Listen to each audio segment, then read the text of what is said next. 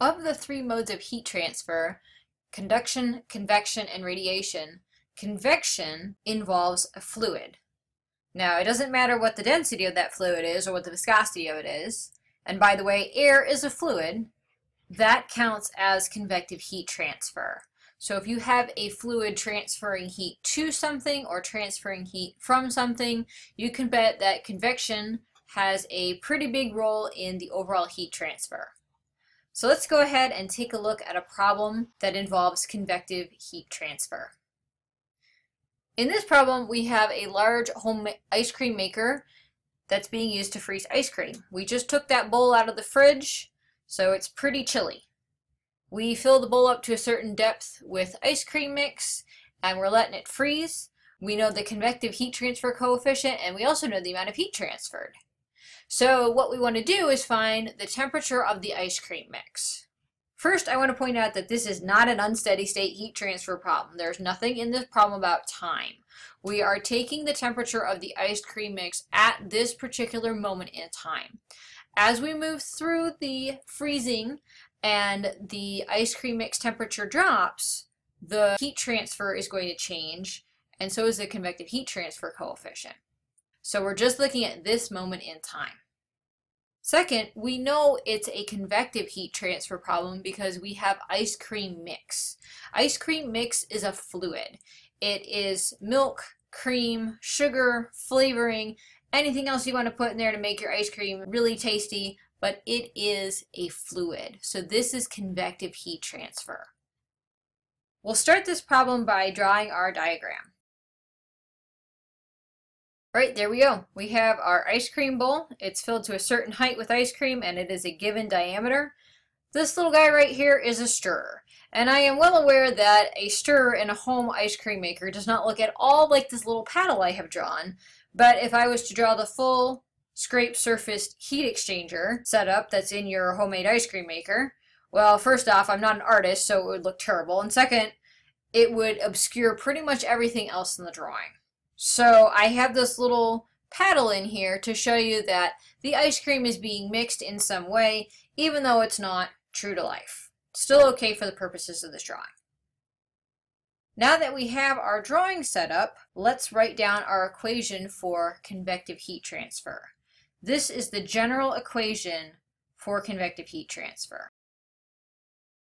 In this equation, Q is our rate of heat transfer, H is our convective heat transfer coefficient, A is the area involved in the heat transfer, so that's everything that the liquid is touching. TS is our surface temperature, so that's the temperature of our bowl walls. And T infinity is the bulk temperature of our ice cream mix, the bulk temperature of our fluid. What we're asked for is the temperature of our ice cream mix, so that's T infinity. Let's rearrange this equation so that we are solving for T infinity.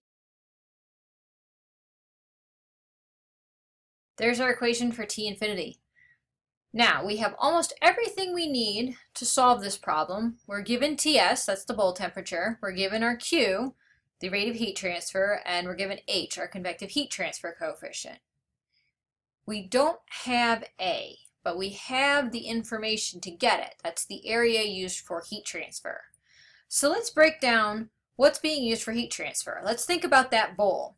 It has a bottom that's touching the ice cream mix, and it has sides that's touching the ice cream mix. So I am operating under the assumption that we have a constant diameter in our ice cream maker bowl, which if you've ever seen the ones put out by commercial ice cream makers, that's probably not a great assumption, but it's the one I'm making for this problem. Makes the math a lot easier. So the bottom of that cylindrical bowl is going to be a circle. And the area of a circle is pi r squared, where r is the radius, or pi d squared over 4, where d is the diameter. I'm given the diameter, so I'm going to use pi d squared over 4. Okay, that takes care of the bottom, but we have sides on this. So let's think about the cylinder. The surface area of the sides of the cylinder, if you unroll that into a flat rectangle, you have one side of the rectangle being the height here, And then you have the other side of the rectangle, the width of the rectangle. Well, that's the diameter, but it's also more than that because the diameter is just the measurement across the circle. And if we unroll the circle, it's going to be longer than the diameter. And in fact, it's the diameter times pi. So it's actually the circumference of that circle. So the area of the unrolled cylinder is pi times d times h. And that is the formula for our surface area. So let's plug in all our numbers and figure out what the surface area in this problem is.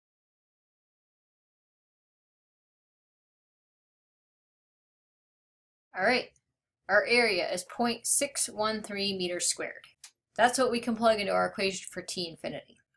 Before we start plugging in our numbers for T infinity, I want to make a point about Q. Let's look at the original equation. If we are freezing this ice cream, we know that T infinity, the bulk temperature of our ice cream, is going to be greater than Ts, the bowl used to freeze the ice cream mix. And we know that because we are trying to freeze this ice cream mix. So that means that if we are making our ice cream mix colder, the surface temperature of our walls has got to be colder than the bulk. Otherwise, the heat transfer would be going the other way. And so H is always positive and A is always positive because that's how those two numbers are defined. So if we have a greater T infinity than Ts, Q is going to come out negative. So when we plug in the Q that we're given here, 4,300 watts, we need to plug in negative 4,300 watts to make these numbers work out properly and to get the correct T infinity. So when we plug in for Q, that's going to be minus 4,300 watts. Otherwise, our numbers are going to not work out. T infinity needs to be greater than Ts. So let's plug everything in and see what we get.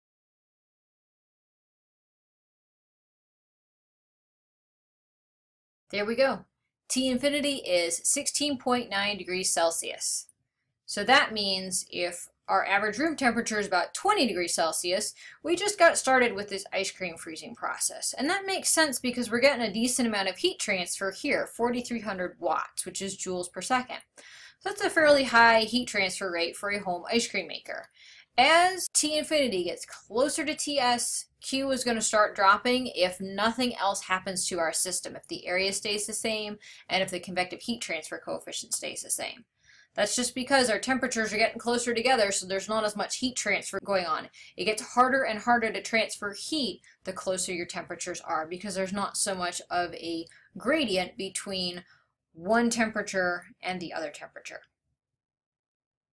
So there's convective heat transfer. Notice that I did not differentiate forced versus free convection in here. That's okay. You can make the argument of, well, we'll have forced versus free based on how fast that agitator is turning. But either way, you can still use this same equation right here, the Q hat equation. That works for all convective heat transfer problems. If you've got a convective heat transfer problem, this equation is a safe bet to use.